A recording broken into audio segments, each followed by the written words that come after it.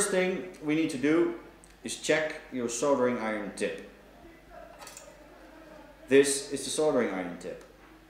As you can see, this is like a small chisel shaped tip.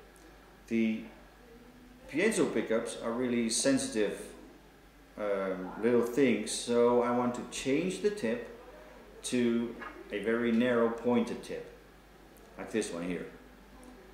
The reason is that the smaller the tip, the less heat it will transfer to the material or the thing that you are soldering. So let me demonstrate the changing of the tip. There is a collar at the end. You unscrew the collar, take it off.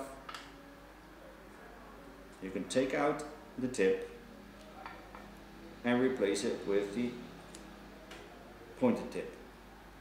Put on the collar and tighten. You don't have to, don't over tighten it. It's just when it's set, it's set. And we are ready to turn on the soldering iron.